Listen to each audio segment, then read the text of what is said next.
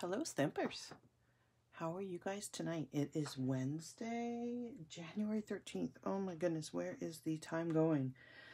It's going so fast and yet it's going so slow. But anyway, I am Jennifer Kirk. I'm an independent Stampin' Up demonstrator from Guelph, Ontario. And we're going to play again with the Sweet Ice Cream Bundle. I have had so much fun with this. The colors are bright and cheery. It's perfect for birthdays. And it's just really happy. So I've been going towards this set for a lot of cards lately. I don't know if it's the colors, I don't know if it's the cheeriness, but I just love it. Love it, love it, love it. So we are going to make this card tonight. I am just going to get set up on Facebook here before we get going too fast so that I can get some comments. We got to see them. I got to sort it out. Is anyone having trouble with Facebook lately, not being able to see comments? I can see that people are here. Leave a comment so I can see if my comments are actually working. Hopefully you guys are doing well. I'm still trying to figure it out. Let's see. All right, well, I'm not getting any comments popping up. So it says it's on quiet mode, and then it goes off of quiet mode, and then it goes back on quiet mode. So I'm not ignoring you. Oh, there we go. I just got comments. Hi Sharon, how are you? They just popped up. So we are going to make this card. How fun is this, eh? It's just so cute. This is called a double Z fold card. And it's a really good way to demonstrate your designer series paper. Like, isn't this cute? Oh, love it. And then if you do want to write, we could put a panel here because there's not a lot of room if you want to write a note to somebody on this card. But we can just put a piece of paper on the back here and stamp it, and you can also write. Hi Martine, how are you? You having a good day? Good week? Good month, hopefully. Good year. Yeah, so we can add a panel here so that we have more room to write. But isn't this cute? Oh, love it, love it. I just love this paper. I don't know. I know Blackberry Bliss is my favorite color. Maybe that's why I like the sweet so much. I don't know. Anyway, I just love it. So this is the stamp set that we're going to be using. And it comes in a bundle with a punch. It's part of a whole suite, so I'll just really quickly, I've shown all the paper and everything before, but I'll just really quickly, in case I have people here that haven't seen, it's part of a suite here, and I am on my 3rd or 4th pack of DSP. That's how much I've been using these cards. So the DSP comes with these gorgeous sprinkles, some beautiful Blackberry Bliss ribbon, and then the bundle. So let's get stamping. I hope you guys are doing really well. Okay, so what do we need to do this card? We need a piece. I'm hoping my brain is going to function tonight. Let me move this out of the way. We need a piece of Blackberry Bliss cardstock. Okay, so this is just a normal piece of paper cut in half. So we're just cutting it this way. Hi Miriam, how are you? So this is 4.5 by 11. And then we're going to score it in half at 5. And then we're going to score that in half again. And that is at 2, oh my goodness, I can't do math, 2 3/4. And then what we're going to do is we would take it and we'd fold it in half along the score line.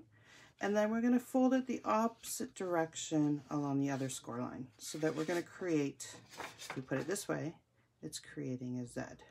Okay, so that's why we call it a Z fold. So I'll just do that again. We scored at 5.5, scored at 2 3/4. Okay, so it's 5.5, 2 3/4. Fold it in half, burnish it, fold it in half the other way, and then burnish it. Okay, and that gives us our Z this way, Z fold. All right, so that's the base. Then we have a piece of purple Posy, and this one measures 9 by 3 1/4, and we scored at 3, and we scored at 6, and then we do the same thing. We kind of fold it in opposite directions so that we're creating another Z. okay? So if this is your piece here, you're going to fold one over and one in and create a Z. And then this is how our card is going to go together. So that's going to attach there, that's going to attach there, and then it's going to open together. Okay, does that make sense? When I was trying to write it, and this is why I'm doing this card, I was going to do a different card tonight, but why I'm doing this card is when I was trying to write it in a tutorial, it was a little bit confusing of how to get that Z fold together. So I thought I would do a video to help. Hey Laurel, how's it going? All right, the other measurements that we need then is a piece of DSP, and this is, what is it? It's 4 by 5 1/4. Okay, we need another piece of DSP, and this goes on the front panel, and this is 2.5 by 4. And I'm going to put all these measurements in my blog, and I'll put a link to my blog after this video. Okay, and then we need another piece of DSP, so it uses lots of DSP, for 2 3/4. Oh no, wait, is this 2 3/4 by 3? Yes, it is 2 3/4 by 3. Okay, so that's another. And then we have 2 pieces of Whisper White that we need, and these are 2 3/4 by 3, so they're the same size as that. Okay, and then this is the piece that goes on the back, if you want to do it for writing. And I already gave you those measurements. All right. So it's a great folding. And you know what? It is really easy. It looks complicated, but it's not, and it's fun. So I hope you like it. All right. So let's get this together. Actually, let's stamp first. So when I did this ice cream cone here, I used a piece of cinnamon cider paper, and then I just stamped with, we have this really cute little pattern here, and I stamped with cinnamon cider. The other thing that you can do is the DSP. So if you look at the back of the DSP, this is exactly like a waffle cone. So you can see I've punched a whole bunch. You can just punch out the waffle cone. So that's probably what we're going to do. So I won't bother stamping that. All right, so let's, I have too many pieces of paper everywhere. So what you do want to do is make sure that you have your white going in the right direction, because they are a bit different. You don't want them this way, okay? You want it this way. So for stamping, we want to do it this way. So I'm going to stamp the front first. I'm going to change this up a little bit, and I'm going to do a thank you card instead of another birthday card. So I'm using Blackberry Bliss, and I still want to get the sentiment is over to the right. I'm feeling really claustrophobic. I have so much on my desk right now. We do want this over to the right. Okay, and I should have a pad underneath me, but I don't. So let's just hope I stamp okay. And I'm going to clean it off in my well-loved chamois. Look at how gross this is. It's actually not gross. You don't actually get ink out of it when I run it, because I just wet it. All right, and then for the inside, I want to do just You Melt My Heart. So I'm just going to ink that up. I really need to re-ink my Blackberry Bliss. I'm going to put this one, again, you want to make sure the paper's going in the right direction. Otherwise, you'll be using the back side of it. And then I am going to do some sprinkles. So I'm going to stamp off. So by stamping off, what it means is I'm inking up straight. I'm going to stamp off on scrap and then stamp on my project. And it just gives me the same tone as my sentiment, but it's a little bit lighter. And you could stamp off again and get it even lighter. Okay. So that's it for stamping. We are done with the ink. So let me put it away so I don't get my fingers and project covered in it. And we're ready to put this card together. Look at how easy it is, right?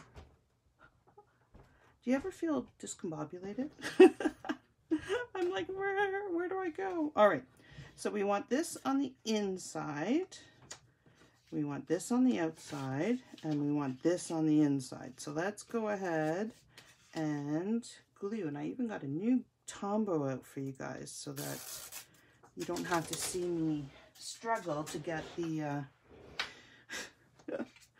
the last little bit out of my bottle, because I am, you know, I sit there with, I have like 4 bottles on the go and they're all upside down trying to get every last drop out of it. I'm silly.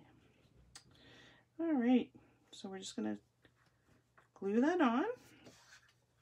This one, again, we want it to go so that we have equal border around the outside, not top. Well, you can do it whatever you want, as long as you're consistent, but I want equal border. So what are you guys doing? Hey, Sandy, how are you? You guys having a good week? Are you, so I guess this is our last night before the stay-at-home order comes in effect. Hopefully people will stay at home like we're supposed to, and we can get through this.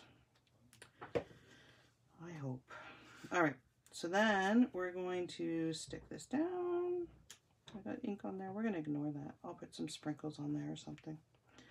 All right, so we have the inside of our card done now. So now let's get the base done. So now we're just going to glue this piece on here. And there's some more of that cool cone. I love that waffle. I don't know why I stamped the first one when I have that. All right. So hopefully everyone is safe and doing well. Okay, that's that. And I'm trying to reorganize my stamp room. Oh, that's a challenge. You know what though? It feels so good, Sharon, when you get that done. I did it over the holidays, and it's refreshing. You can get creative again. I've had a couple times where I've just been like, oh, I just can't get the creative juices flowing. So I reorganized my stamp room, and that helped. All right, so we're almost done this card. My goodness, it went really fast. Before I start gluing this down, what I am going to do is adhere the vellum. So this is just one of our square doily vellums from the annual catalog, and I just cut it in half. These are beautiful, and a lot of people miss them in the annual catalog, and they just add a really nice subtle embellishment. So I am going to just put a little bit of glue on the back here and stick it on. It's going to be a little bit messy, but that's okay. And there we go. So I just want it equal distance, and I don't want to stick my finger in there because then I will have glue everywhere. Oh well, I'll put my pinky in and then it won't matter. I won't hopefully get it all over my project. I will, you know me. I'll get glue everywhere. That's what I do. All right, so now to put this together, you want to get this centered, okay? So the best way to do it, I find, somebody may have a different way that works, is not get this on here. See, that's why I didn't want the glue there. The best way I find is to put glue on the back of here and center this piece and then glue the flap down. All right, so that's what we're going to do. We're going to stick some glue on here. You haven't seen this DSP, Sandy? Yeah, Laurel, that's it. A messy craft room. It's just, it adds to my chaos of my life, and I can't create if my room is messy. Okay, so what I'm going to do then is, so we're talking about cleaning up craft rooms. I want to get this centered so that I'm equal distance here, and I'm okay when this folds over. So I need to move it over a little bit, you can see. Okay. And we want it to fit just like that. So you see? So I just kind of eyeballed it. I did have to move it from where I originally put it. And I just eyeballed it so that it is going to fit where I want it to go. Okay? Do you see that? So equal distance here, and then a decent margin here. Okay? Easy peasy, eh? All right. So then what we want to do is we want to stick this down. we don't want glue here. We don't want glue over here. So the easiest way is just to stick a little bit of glue here. That's a bit too much glue.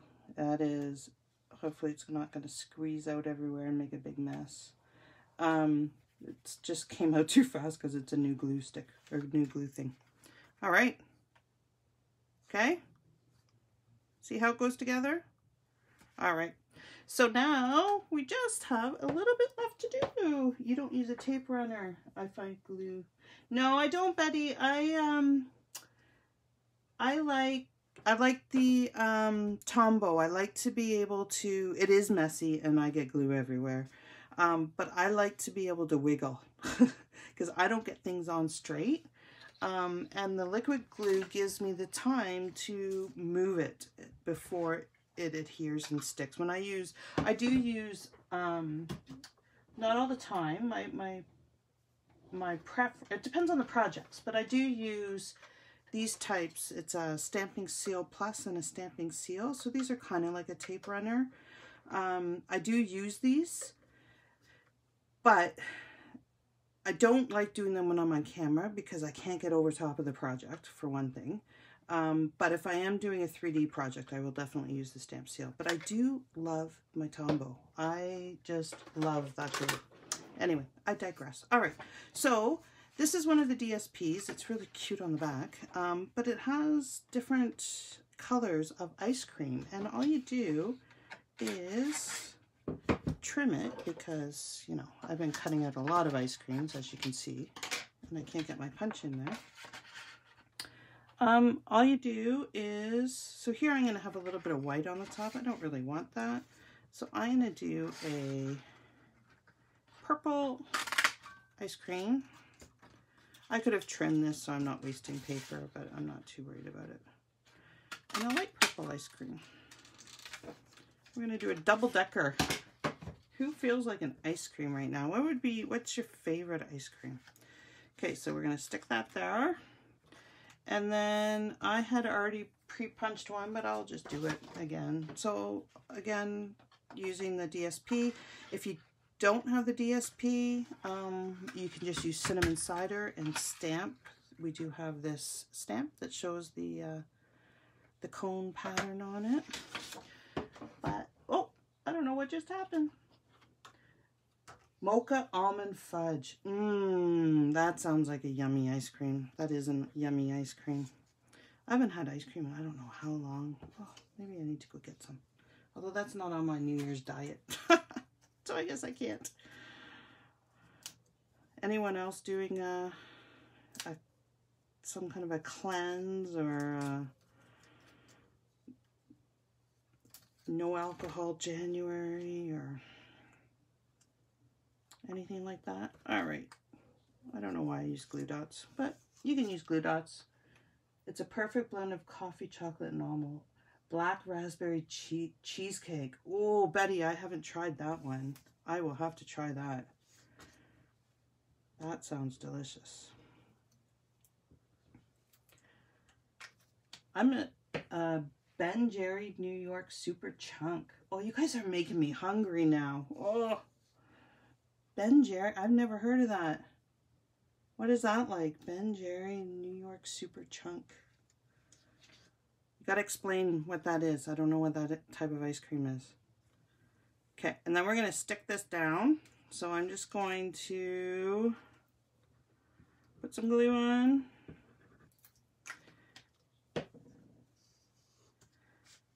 And there we go. For you guys that are doing my class, you don't want to look at this card because this is one of the cards that we're doing.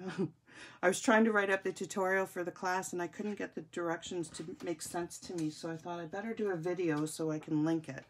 So I changed up my card for this week and we're doing this. All right, so the last thing that we're going to do, so we can either put some of these sprinkles on. Look at these, aren't these cute? We can do multicolors.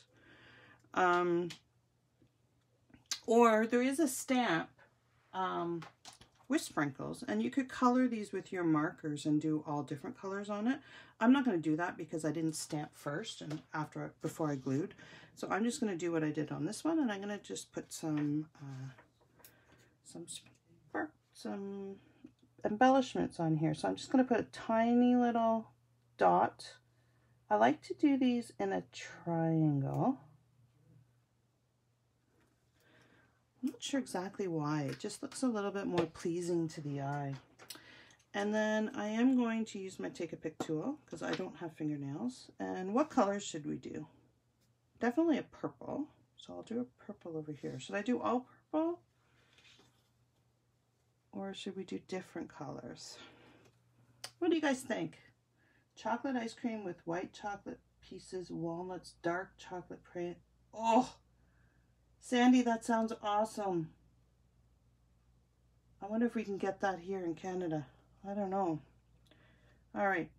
I am going to put a yellow one on here because purple and yellow go good together.